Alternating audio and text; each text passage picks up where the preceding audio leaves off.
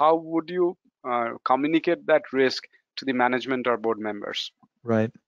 So the traditional model of the 5x5 matrix, likelihood and impact, and high, medium, low, etc.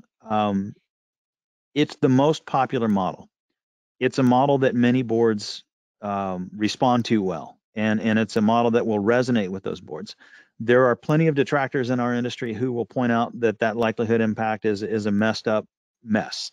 Some people will talk about how the scales are ordinal, and yet some people use it as a multiplicative. In other words, 5 and 5 is 25, not 10. You multiply the numbers instead of adding them, which with an ordinal scale makes no sense, but helps to demonstrate the drama of this is really bad, this is really good. 1 to 25 is a much more pronounced scale.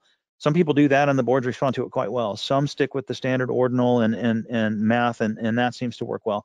Some people don't even put the numbers and simply do a heat map. I had one company I worked for where reporting upstairs was literally just the red, yellow, green heat map, but in a very nice gradient manner without the numbers, words there, but not numbers there of likelihood and impact. And arrows with the dot and the line and the triangle at the end to show we started here and we got to there.